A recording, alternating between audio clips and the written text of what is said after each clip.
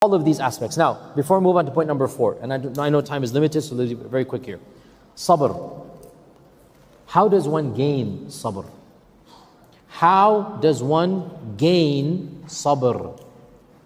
Sometimes it has happened, a tragedy befalls a person, and they say to themselves, I can't do this. This is beyond me. I don't have sabr. I never thought that this would happen to me. I don't think I have enough sabr for this. How does one gain sabr? This is a beautiful principle I will teach you from the seerah.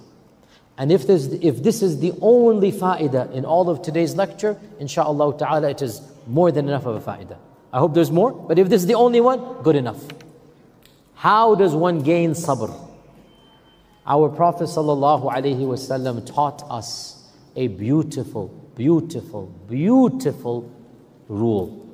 Hadith is in Sahih Bukhari. وَمَنْ يَتَصَبَّرْ يُصَبِّرْهُ اللَّهُ وَمَنْ يَتَصَبَّرْ يُصَبِّرْهُ اللَّهُ. Whoever sincerely desires sabr will be given sabr by Allah. Let me repeat that. Whoever sincerely desires sabr will be granted sabr by Allah. I don't think you're understanding the power of these words. So let me rephrase. It's not a hadith, I'm just saying, what if I were to say, whoever desires 10 million shillings will get 10 million shillings. Do you think anybody amongst you would not desire 10 million shillings and have 10 million shillings? What if I were to say, sabr is more beneficial to your life than 10 million shillings? And wallahi, that is true, by the way.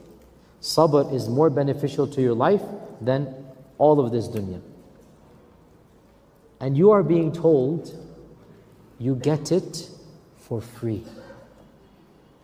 Do you understand the blessings?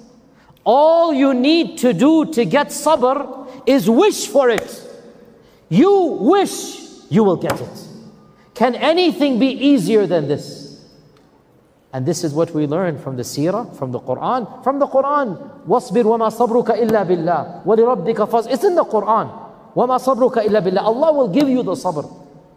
If you want sabr, all you need to do is desire it. Sincerely desire it. Want it from Allah. And Allah will grant you that sabr. It's as simple as that. So let no one ever be deceived by shaitan.